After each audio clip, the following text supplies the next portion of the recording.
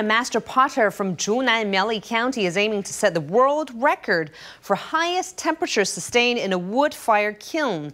The extreme temperatures generated in the wood-fired kilns can lend special aesthetic qualities to the ceramics fired within them. Lin Ruei-hwa has developed a unique fuel combustion technique, which he hopes will help his kiln reach peak temperature even as it's tightly sealed.